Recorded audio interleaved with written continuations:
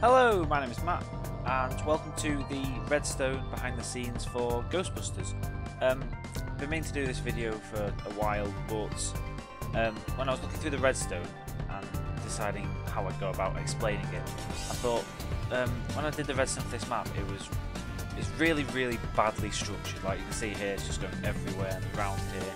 It just snakes around everywhere, and it's pretty hard to follow. So I thought showing this would be pretty bad. And I've actually restructured the Redstone. I've not put, this isn't up for download, the new version, but you know, because it does exactly the same, so it's not much point. But I've rearranged it, and it's a lot neater, so it'll be a lot easier to follow. And also as well, doing it this way, I found that there's actually quite a lot of pointless Redstone that didn't actually need to be in the actual downloadable version. For example, for this bit of Redstone, there was about 3 pieces of extra Redstone coming back to the main building, but it turns out I didn't need those at all. I can just use scoreboards. And the scoreboards are actually already in the game and already did that. So, you know, it's pretty pointless. But basically, we'll just go through this. It's exactly the same. It's just I've restructured the Redstone, so it's a bit neater. So we'll go into it about here. So it begins, of course, with these 2 pressure plates that the 2 players stand on. For anyone who knows a bit of Redstone, you might be able to guess that that is an AND gate. When you stand on the pressure plates, which are on these 2 blocks here, it powers this dot of Redstone, which powers the piston to lock them in. And also, when they're both pressed, both of these torches will turn off, and when they're both off, this will turn on. So this torch will only turn on when 2 players have stood on both of those pressure plates. So that's an AND gate. And then it feeds into this, which is a monostable. So, of course, they're going to both be stood on that for a few seconds, so the pulse of redstone will be really long. This just turns it into 1 tick of redstone, so this torch just turns on and off, and then that will just power everything else. So we've got a first load of command blocks, first lot of command blocks, and basically all these are just setting up the game with game rules and stuff. So this one says, of course, welcome to Ghostbusters. This sets everyone's game mode to adventure mode, so say if someone was in creative flying around, they don't have to change back, the game will just do that for them. And then I think these are the game rules. Oh no, oh yeah, here we go. Basically, on some servers, I'm not sure if they're bucket or vanilla, or it's probably not vanilla, but basically there's some plugins that when we were testing this map, when you die, you're supposed to lose potion effects, but when we were testing it, for some reason we didn't get potion effects cleared. So when we got killed, we all spawned back here, and we all had potion effects. So all these command blocks do is these just remove all the effects that are actually in the map. It gives you a duration of 0 seconds, so it'll give you the potion effect anyway.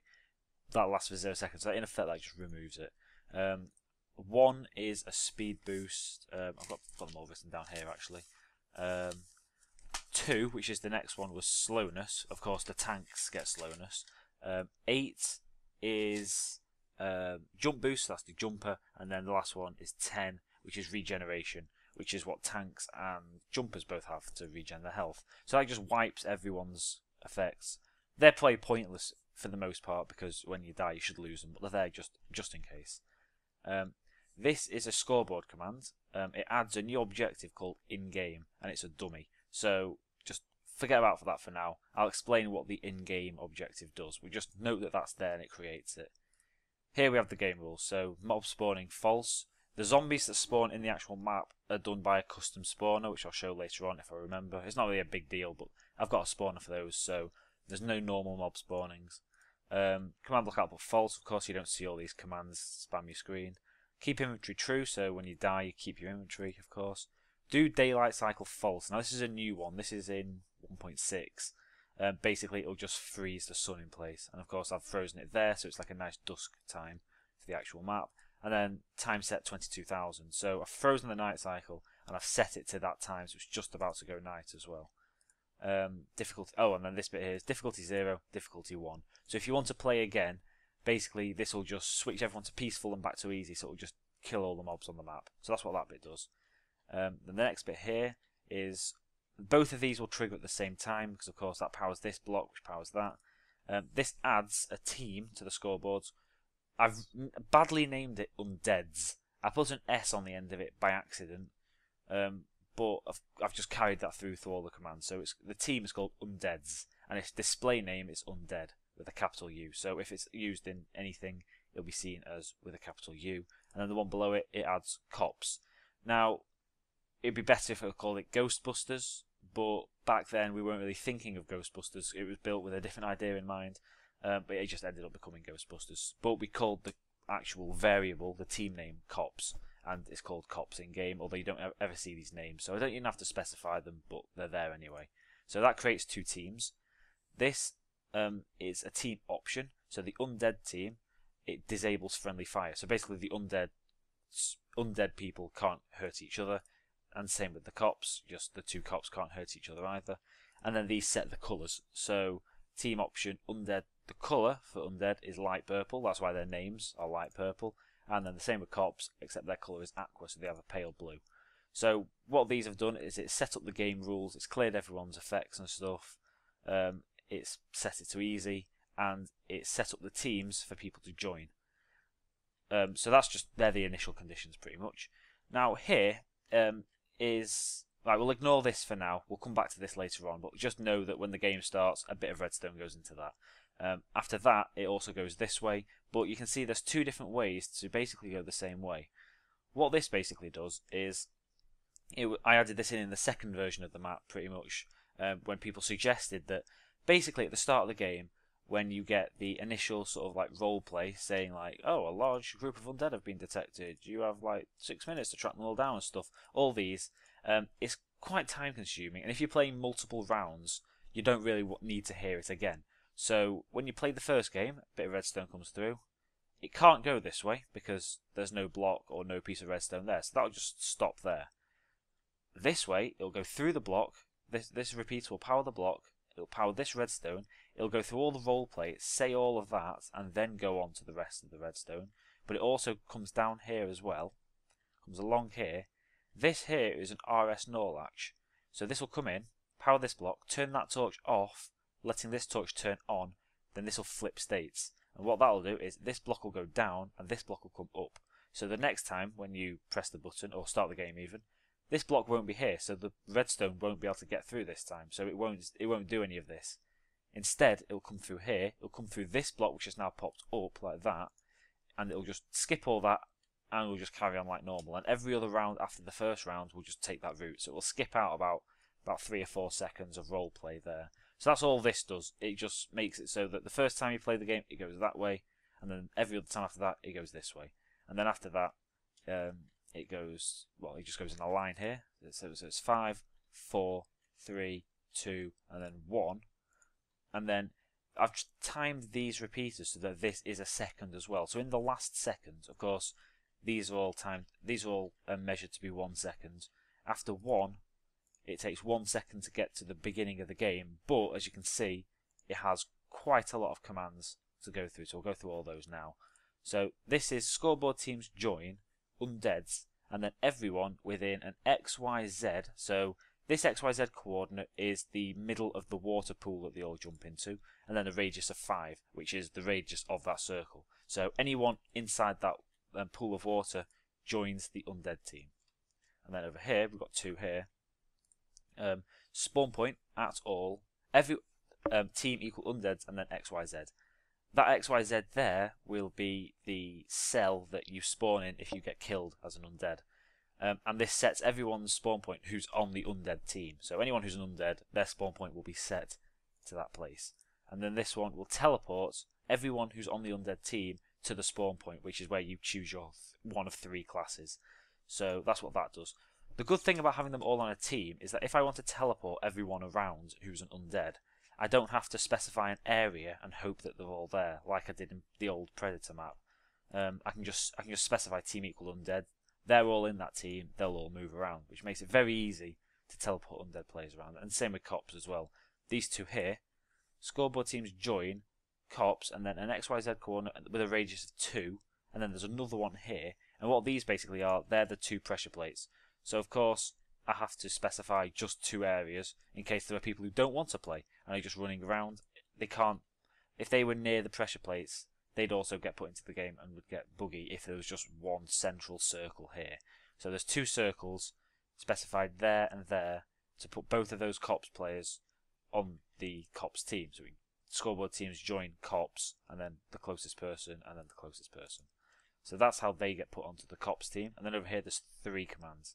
This one here, spawn point, So it sets the cops spawn point to the kill box in the top of the skyscraper. So everyone on the cops team, they're all there. Now this teleports them both to separate places. So I couldn't use team equal cops for this because when they spawn in two sides of an armory. If you've played the map or seen it.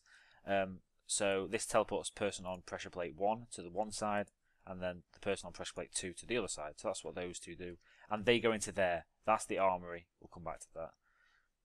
So after that, it comes over to the next bit. So this adds a load of objectives now. So scoreboard objectives add souls. Its type is total kill count. Total kill count goes up whenever you get a kill on either a player or a mob. So zombies or other players.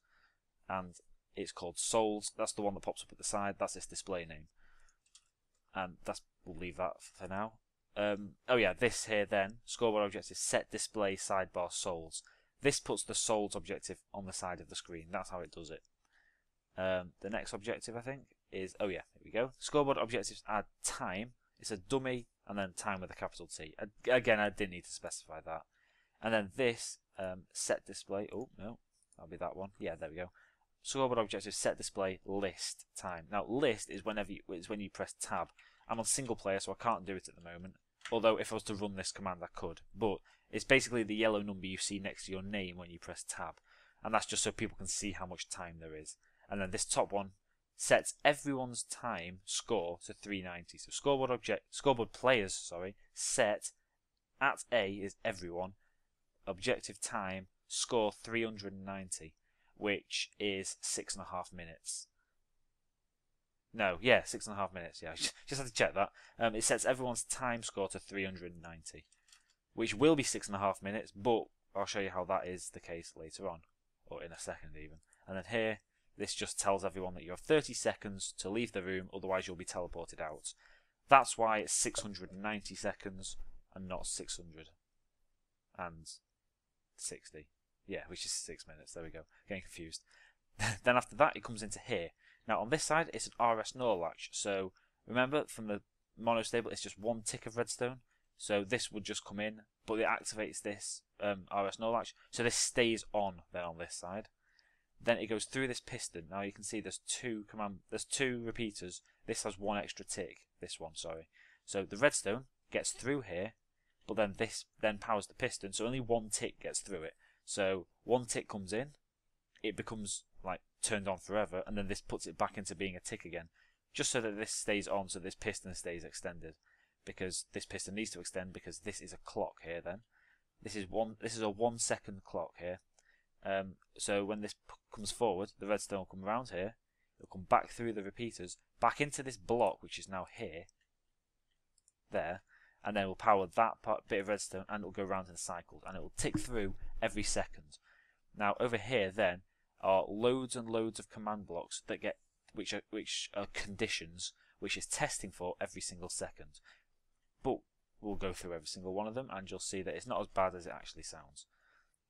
So these three command blocks here, the first one is it removes 1 point of time from everyone who's on the cops team. Now I'll tell you why it's cops in a second and why it's not everyone. It originally was everyone until I changed it because it makes the map look nicer. And so basically what this does is everyone starts at 390. It should only be everyone on the cops team. To be honest, I could change that. I just didn't get around to it. So what it'll do is every second it'll go 390, 389, 388. So that score then will be seconds. So every second it ticks down 1, and that's how the timer works. The second one is it clears everyone's inventory. Where's that? Oh yeah, that is the cop's kill box. Basically, if a cop still has ender pearls and they are killed, they can ender pearl through the glass and get back into the game. This just clears their inventory, so they can't do that. So X, Y, Z coordinate, and then a range of 6, just to make sure it fills the room. And then the final one here is scoreboard players reset at all team equal undead. So everyone on the undead's team, their scores get reset, which means that now their original time objective would have been 390, but this reset command will reset that back to 0, and every second the undead's team will get reset all their scores on every single objective. The reason this is in is because the souls tab on the side, if an undead person kills a zombie, their name will show up on the side. For a brief second until this command hits, it will reset their score and take them off that. So this was to handle the souls effect so that they don't appear on the side. As a side effect, that also affects their time objective. So to fix that, the time is now tracked only on the cops and not on everyone, which is actually better, because if someone was to disconnect and reconnect, their score would be out of sync. And if it's a cop, chances are if that's going to happen, the undead are going to win anyway. So that's not really a problem. So that's what all they do, and that is why the time is only on cops and not undead. So we'll look at all these now, because these are all pretty similar, and we can go through all of these. This one here is testing for the closest person. It just doesn't really matter, it's just anyone on the map, with a score of a score on time, minimum 360, maximum, it doesn't say max, it's just, but that is maximum of 360. So this will trigger when anyone on the map has a score of exactly 360. So when a cop is in, well, it's infinite range, but when a cop goes down to 360 on their time score, this one will succeed this test for command. It'll say, oh, there is someone with this score. This comparator will output and will power these two command blocks. This one will say 6 minutes remaining because there's 6 minutes left, and also it will teleport everyone in the undead room out into the back into the map. I don't make it. It doesn't teleport cops, because if the cops don't teleport out, they're going to lose. Whereas if the undead don't teleport out, they win. So I have to prevent that win, because that's a stupid win. A stupid loss doesn't really matter. If the cops choose to lose by staying in their cell, they deserve to lose. Simple as that. So yeah, we'll move on. This one is exactly the same, except it's testing for a score of 300 instead. So 5 minutes, and then that'll say 5 minutes remaining.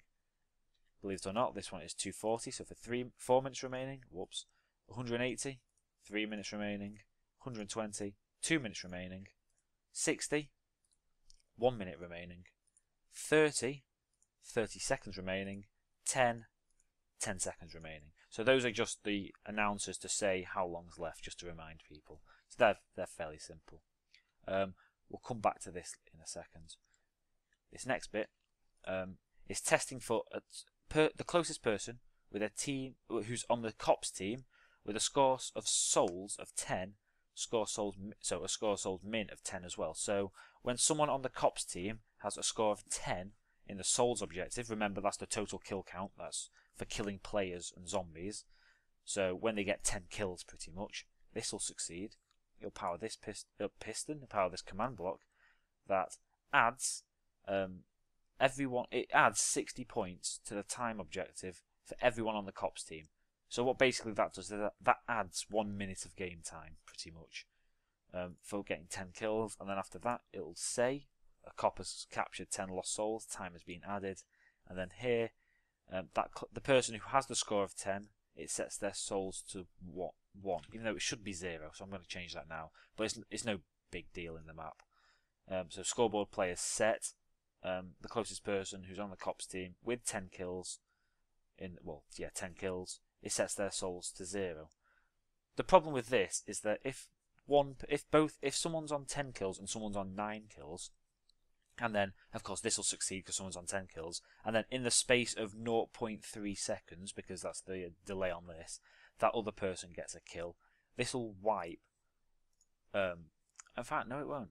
Never mind, ignore that. I was going to say it would wipe both of them, but it's only the closest person. If that was at A, that would be a problem.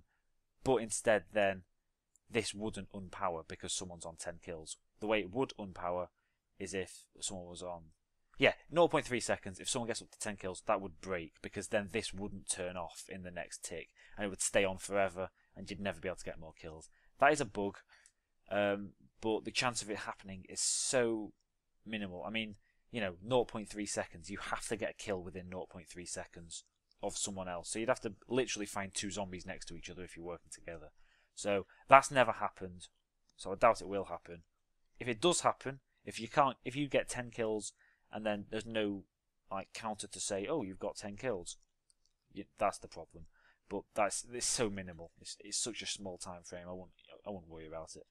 So now coming to here, this is how the game actually ends. So this tells you how long you've got left. This does the souls. That's how you get more game time. That is the clock to count down how much time is actually left. The game actually ends using these command blocks. So this one here is testing for a score of 0. So at 0 seconds left. These are all doing number like such as 5 minutes, 4 minutes, 3.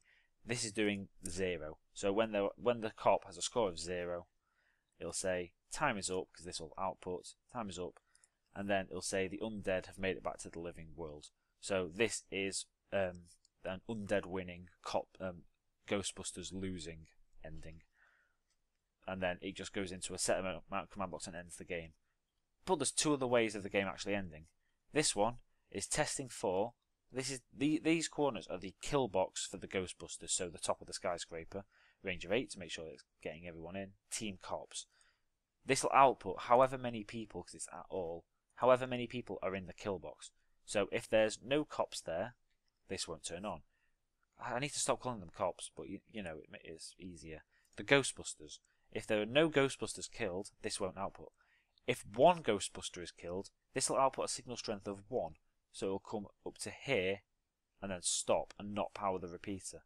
However, when the second Ghostbuster is killed, it outputs a power of 2. So it powers both of these pieces of redstone, hits the repeater, and then it says the undead cannot be stopped because all Ghostbusters have been eliminated. So that's another undead winning outcome. So there's two ways for the undead to win. The way the cops win is a little bit more complicated here, but we'll get through this. But it uses the principal reason the comparator was made of comparing two inputs, which is great because I wondered about how I'd do this for ages, and then as it turns out this is exactly what comparators were made for, which was amazing, and I was pretty happy. So this is comparing two inputs, and these get updated every single time the thing comes along. So it's testing both inputs. The first input is testing for everyone on the undead's team. So this will output a signal strength of how many players there are. Of course, this will break if there's more than 15 undead, so if you're playing with more than 17 people. But of course, if you're playing with more than 17 people, the undead will win every time because you'll just absolutely destroy the cops. So, you know, it's not made for that many people, so I'm not worried about it here. So this is testing for everyone on the undead team. So say if there's 6 people playing, that means there'll be 4 undead. This will be a signal strength of 4. Now, the way the comparator works is if the side input is stronger than the forward input, this will be off. It will output nothing. It'll output only when this input is stronger than or the same as this input, I believe. It better do, because this is how this works. This one here is testing for everyone in the undead team who's in the kill box, as in the jail. And this is testing for everyone in the jail. So if there are no undead who have been caught, this will output nothing. So this will be turned off, so of course no output. If one undead dies, this will output a signal strength of 1. But since there are 4 undead in the game, this will be stronger. This is a signal strength of 4. This is a signal strength of 1, so it won't output. Same for 2 and 3. If 3 undead have been captured, so there's 1 still free, this will output a signal strength of 3. This will be 4, so it won't output. However, when all the undead have been captured, this will output a signal strength of 4. It's the same as this signal strength, so it will output, but only when all undead are captured in the jail. That's all this is doing. It's just making sure that everyone who's on the undead team is in the kill box. And that's how it outputs. So when the amount of people in the kill box is the same as the amount in the game, it'll output. It'll say all undead have been contained, another success for the Ghostbusters. This is the Ghostbusters winning. And so those are the 3 outputs of how the game actually ends. And then they all come to these command blocks over here. And what this does is it sets everyone's spawn point back to the original building. It teleports everyone to a negative Y coordinate, so they'll be teleported below the map, so they'll be killed off pretty quickly. Keep inventory false is the game rule changes, so that when they die they lose all their stuff. This removes that in-game objective that I'll talk about later on. Forget about that again for now, but just know that when the game ends, it removes the in-game objective. And then these 3 below, it removes the cops team, the Ghostbusters. It removes the undead team, and it removes the souls objective. It should remove the time objective as well, but it doesn't really matter. Oh, there we go. Next delay, scoreboard objectives remove time. It flips this RS null latch back to this side again. And that's all the redstone for the actual game. I'll show you that in a second, but I'll go through the in-game objective first, which you've seen twice now. Basically, the in-game objective appears at the start of the game and gets deleted at the end of the game. What it's for is it gives me a variable to use that will output when a game is in progress and will not output when a game isn't in progress, which actually turns out to be pretty useful. The first use of it is here. This is a hopper clock, so this is constantly outputting, and this is testing for a score of in-game of 0. Now this may not seem very helpful, but notice that this is an upper bound, so anything less than 0 it will also output that. Basically this will mean if there is no objective called in-game, it won't output. Of course, at the moment it's not outputting anything because there's no objective called in-game. However, the moment it gets created, everyone starts out with a score of 0. So the moment it gets created, this will go, oh, there we go, there is an objective called in-game, and this will output. So if I was to do scoreboard objectives add, and then in-game, and then dummy, it would output, see? And I don't have to do any other commands. I merely just have to create the objective, which is great. I don't have to create it and then set it to a score of 1 or anything. So that's what that does. So I'll get rid of that now. Give me a second. Scoreboard objectives remove in-game, and then it'll turn off again. And all that does then is this powers both of these pistons at the start, so that when the game's in progress, these are extended. So if someone was to join the server whilst the game was in progress, they wouldn't be able to stand on the pressure plates and potentially cause a second game to start whilst the first one's in progress, which would mess up the redstone, which wouldn't be very good. So that's what that does. That just prevents it. That has the in-game objective has a second use, a little bit more subtle, but we'll come to that when we go through this. So of course, when the game starts, the redstone will come through here. This is the armory where the cops stand. Well, cops get all their stuff. What it does is this is mirrored onto the other side, so this is exactly the same as this side. So I'm not going to bother showing all this here because it's exactly the same as this side. What this does is these are a load of dispensers that have all the items that the cops get. So when this all gets powered, it dispenses all of these dispensers. It goes into a load of hoppers here, and then those hoppers all feed into this chest here. You can get the chests out.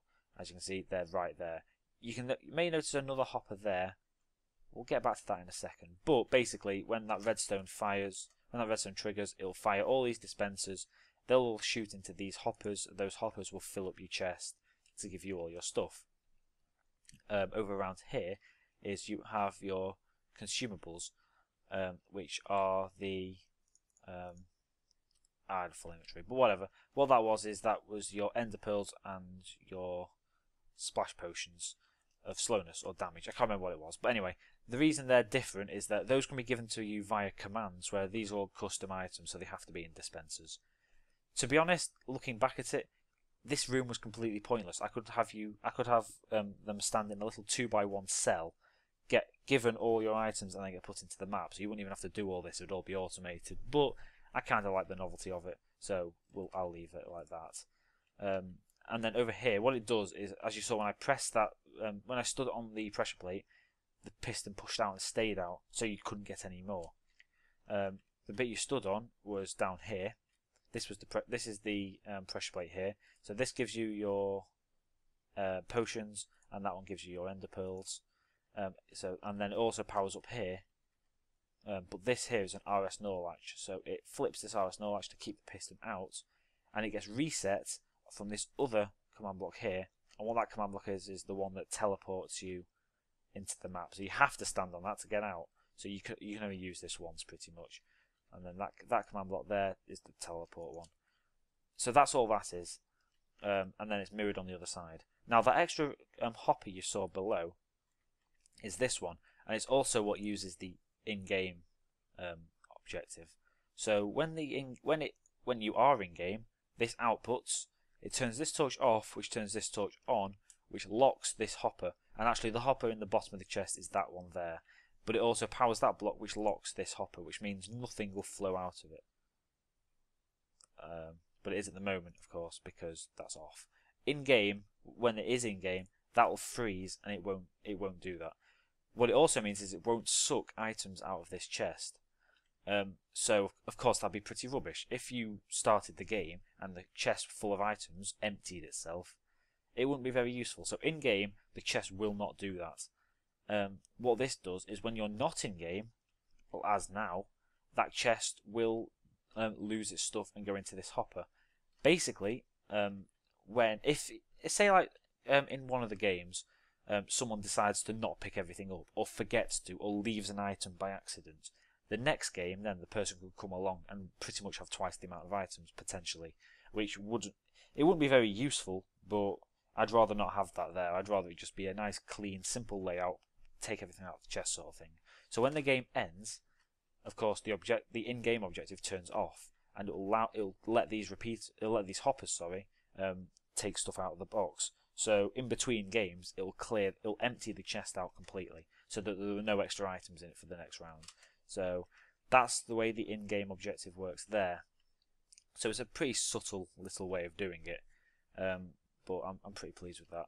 And that's also the in-game objective is also the reason why initially there was going to be an RS Norlatch at the beginning as well, so that even if the RS Norlatch wouldn't be there either. The RS Norlatch would power these two pistons, so that would stop people from getting in.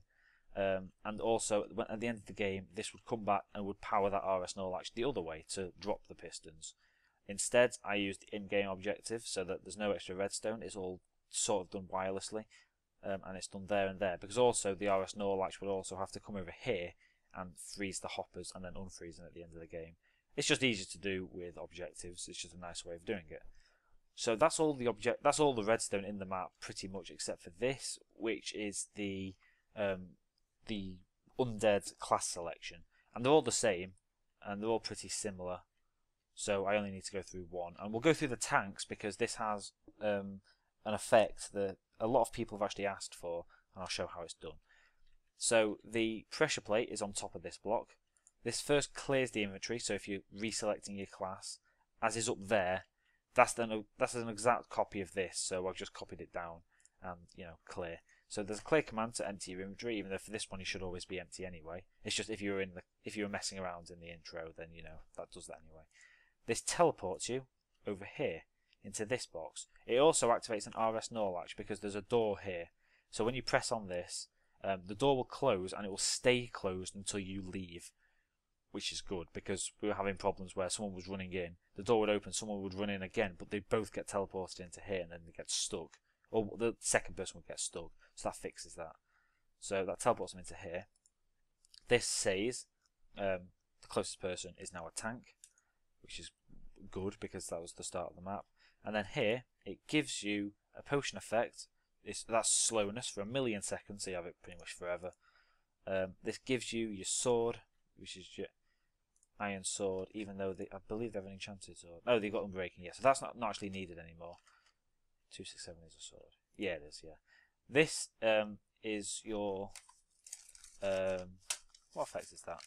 Regeneration. So that gives you regeneration, level 1 for 1,000,000 seconds, just so you slowly regen health over time, because you're a tank.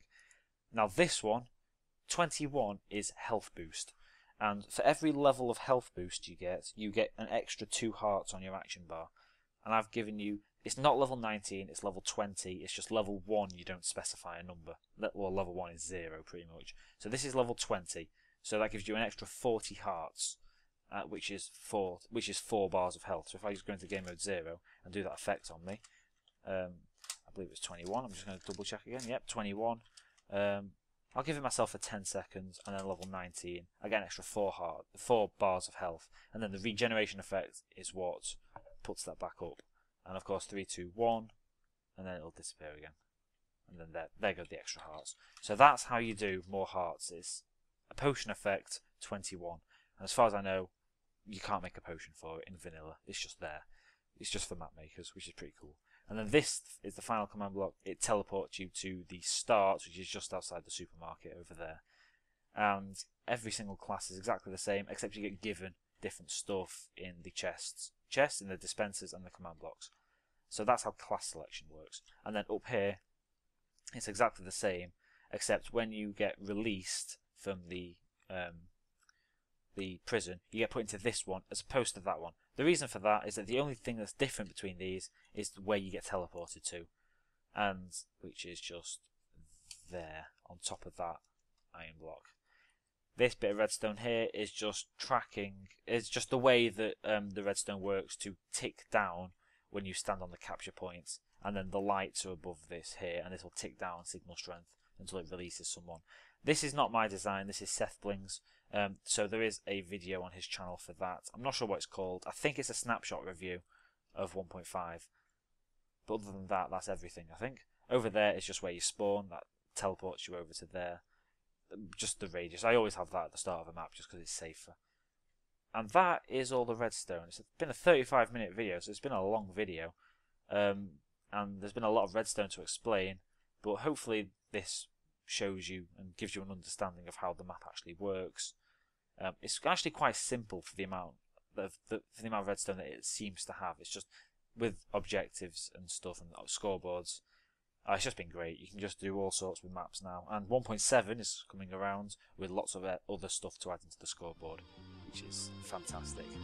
But other than that, I hope you enjoyed this video, and I'll see you in the next video again.